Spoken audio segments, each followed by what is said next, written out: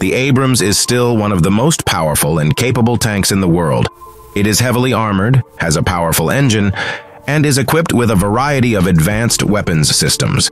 This makes it a valuable asset in high-intensity combat environments. The Abrams has a proven track record. It has been used successfully in a number of conflicts, including the Gulf War, the Iraq War, and the war in Afghanistan. This gives the Army confidence in its ability to perform well in future conflicts. The Abrams is a key component of the Army's combined arms doctrine.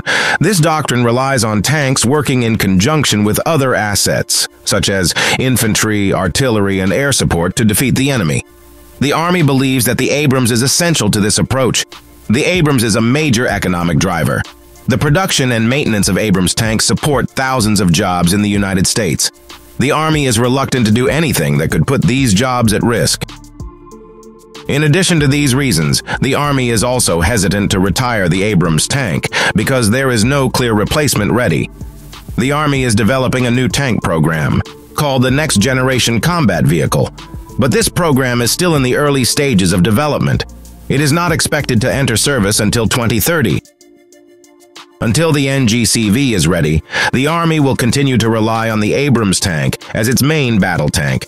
The Army is currently upgrading its Abrams tanks to the MM1A2 SEPV3 standard, which includes a number of new features, such as a more powerful engine, improved armor, and a new fire control system.